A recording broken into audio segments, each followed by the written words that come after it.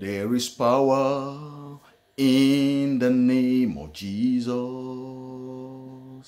There is power in the name of Jesus to break every chains, to break every chains, to break every chain, to break every chain. Father, I thank you, Lord, because of the power in the name of Jesus to deliver those in captivity. Father, I thank you, Lord, because of your awesome power to heal the sick, to open the eyes of those that are blind, and to raise the dead. Father, blessed be your name in the name of Jesus. Lord, I lay my life at your feet this hour. I know, Lord, that I'm a sinner. I've come short of your glory. Father, I pray, dear God, that you cleanse me from every unrighteousness that will hinder the move of your power through this message in the name of Jesus. Holy Spirit of God, I need your power. Father, breathe your fire and your power upon me in the name of Jesus.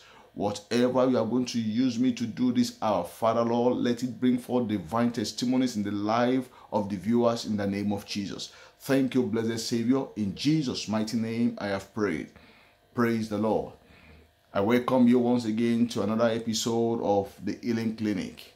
And today we are looking at what is titled, Heal Me, O Lord.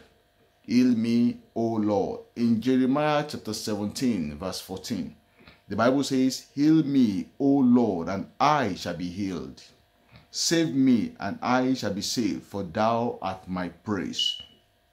The true and unquestionable healing comes from God who created you. I repeat, true and unquestionable healing comes from the Lord that created you.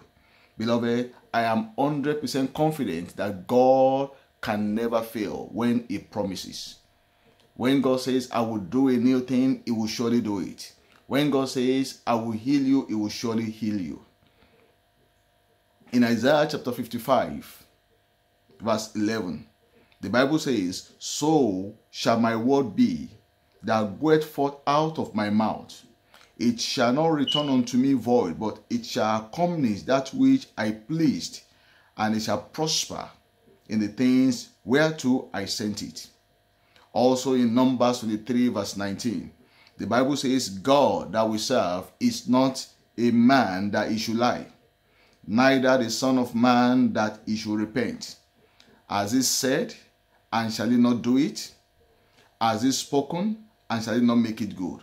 I pray for you this hour that the fire from heaven will consume all the sicknesses in your body in the name of Jesus. I pray and I decree by the decree of heaven that the root cause of your problems will be exposed, will be disgraced, and will be destroyed in the name of Jesus. I cause the tree of sickness in your life to wither and catch fire in the name of Jesus. That tree that is producing sickness in your body, I cause that tree right now to wither and catch fire in the mighty name of Jesus.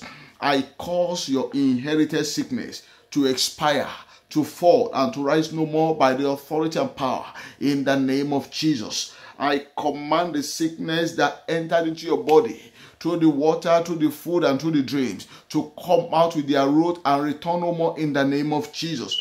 I command by the authority and power in the name of Jesus that anyone that is keeping vigil to sow sickness into your body, they will die shamefully in the mighty name of Jesus. Jesus Christ, the Son of the living God, will visit you today and you will receive your healing through his power in the name of Jesus. I thank God for this wonderful session because your healing is permanent. Your healing is permanent. Your healing is permanent. In the name of Jesus, God says, heal me and I will be healed. That word I stand upon it right now for as many as those that are sick. Receive your healing. Receive your healing. Receive your healing in the name of Jesus. Thank you, blessed Father, for this wonderful session. Thank you, Lord, for the power of God that has healed the sick. In Jesus' mighty name, it is settled. Amen, amen, amen in Jesus' name. Thank you for watching and keep watching. Keep spreading the good news and keep praying till the devil is defeated out of your life. Till we meet next time for another episode of Healing Clinic. God bless you. Bye.